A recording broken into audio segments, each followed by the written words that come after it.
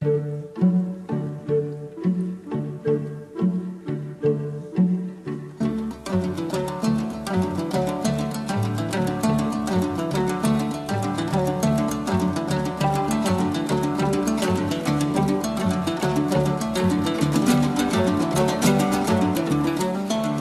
бир эл өзүнүн салты, урп-адаты менен гана эмес, улуттук оюндары менен да айырмаланат. Ал эми Кыргыз элинин улуттук ат оюндарынын бири улак тартыш. Бул оюн үчүн аттын гана мыкты болуусу жетиштүү эмес, ат үстүндөгү ээр дагы маанилүү.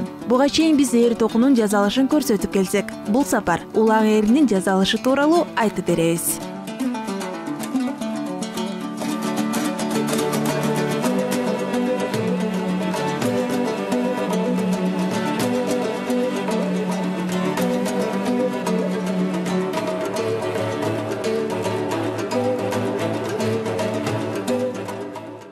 Бул кара жыгачтан чабылганда, кара жыгач мына мындай болуп кара жыгачтан чабылган калың. Бул аттын анатомиясы отура турган жери.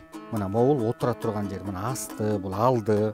Мынакей. Бул болсо мындайынан келгенде бул арты болуп калат. Мына арты. Мына арты, мына бүт мына могул жердегисинин баарын отурганын аттын бир жеринен бери бай билинип турат да. Негизи мына аттын бул алдына могул жерлери ушундай отуруш керек да.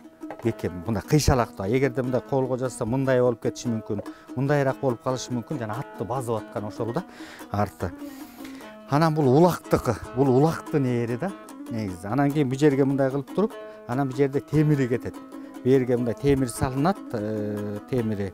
Андан кийинкиси темирдин үстүндө, анан кийин мындай кылып буларды атайын орнотуп койгонум. Бул темир мындайынан темир мына бияка астына келет. Бул артына келет. Анан бул болсо дагы ийилет. Мындай ийрилип, анан кийин дөшүгө салып, мунун баарын чаап, анан мындай кылып жасайм да негизи. Анан бу жеринде да темир болот, алардын баары бекит. Бул ээр токумдун жасалышы чабылгандан кийин. Мынакей мындайынан. Анан ошол ушу менен мына бул азыр жаңы турбалар ийилди.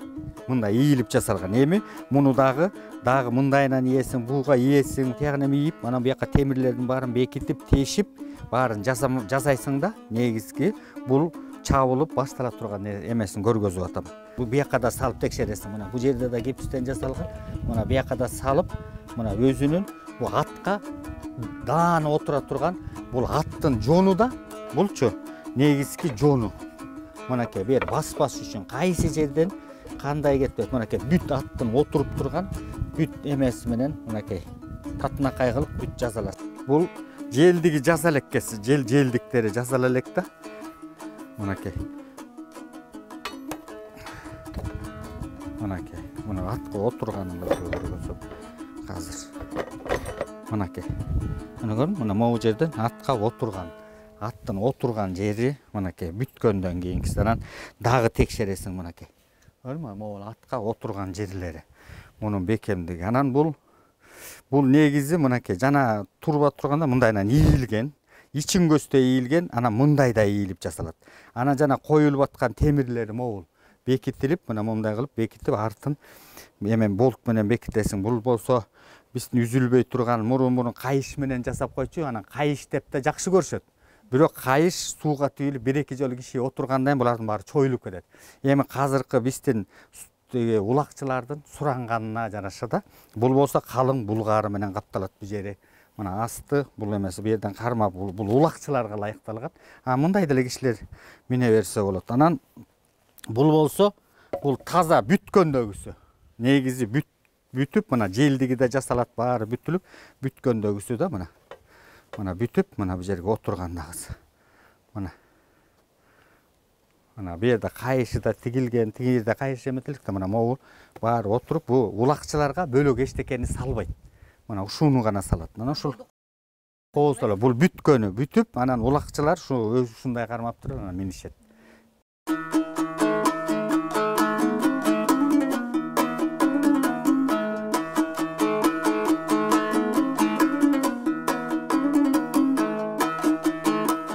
Акыркы убакта заман талабын ыктап, көркөм кол өнөрчүлүк өрүш алган убагы. Дээрлик 28 жыл бул кесипти аркалап келе жаткан каарманыбыз ар бир жасаган буюмуна өзгөчө маани берип, сапатын биринчи орунга коет. Ислам агай бул кесиптин ээси болуу үчүн да көп жылдар бою аттын анатомиясын өздөштүрүп чыккан. Ансыз бул тармакта иштөө кыйын.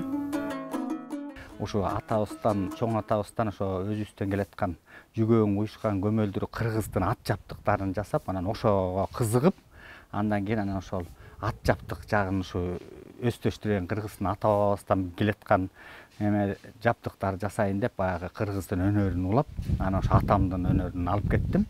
Андан ары ошону изилдеп 27 жыл 27-28 жыл болуп калды. Ошону изилдеп ошо бөлөккө деле баягы оокат жанталашып тиги алып сатышта эмес, негизи ушул кыргыздын нукура ат жаптыгын ошо изилдеп чыктым. Жана жүгөң, уюшкан көмөлдүрү кандай жасалган, илгери кандай жасалган, ошонун баарын жасап, ошондон бери изилдеп келатам да.